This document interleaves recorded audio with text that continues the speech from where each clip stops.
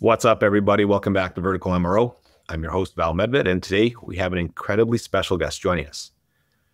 With over 37 years of experience in the aviation industry, he is a licensed airframe and power plant mechanic who specializes in turbine engine inspections and major repairs.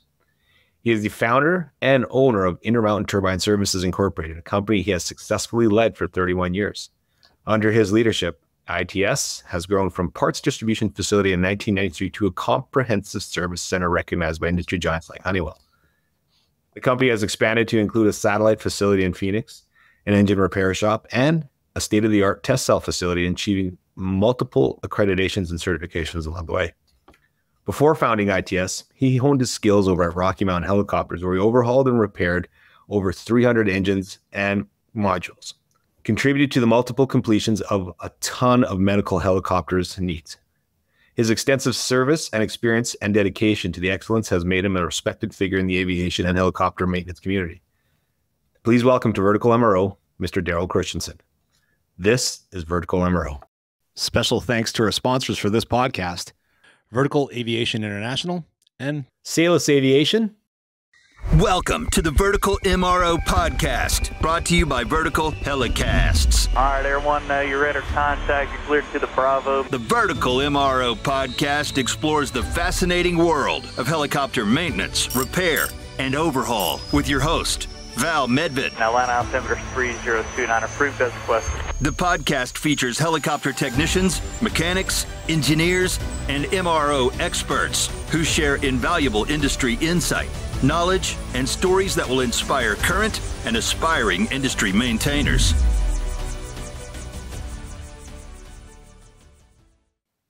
What's up, everybody? It's Val here, back for the Vertical MRO podcast. And today I have an awesome guest, a longtime friend, recently turned loyal listener, someone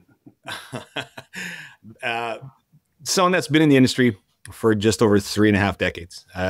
He's founded his company. Now he's the president of the said company, and just kind of make life a little more easier for himself, he decided to take on an engine series here with the type certificate here. So ladies and gentlemen, let me introduce you to my good friend, Darryl Christensen. Say hi, Darryl. Hello, everyone. How are we doing today, buddy? How are things out in Utah? Doing good. It's warming up out here. Are you under the heat ban as well? Yes, we are.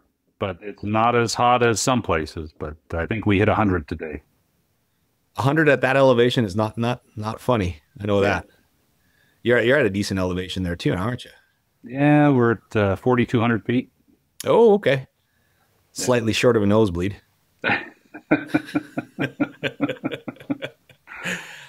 So here we are, Darryl. Thanks for coming on, buddy. This is an absolute pleasure to have you with us, and you're looking spry as ever. That last time I saw you, we were in Australia together here, and I know you did a little extra touring. How was that for you? Oh, we had a blast. Really enjoyed Sydney. So, you went down to Sydney after Brisbane? Yes. Nice catch. Did you go to the Opera Center? No, we looked across the bay at it. So we enjoyed the light show. They had a big, let's see, we were there for a drone show. Nice. In the evening. It was a lot of fun.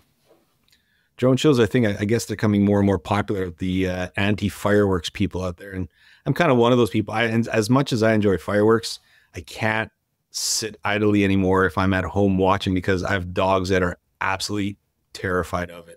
Yeah. And full on run into the closet, bury themselves in all of our clothes. And I feel bad for my Gracie when that happens. But so I've yet to catch a drone show. I'm sure I'll come across one.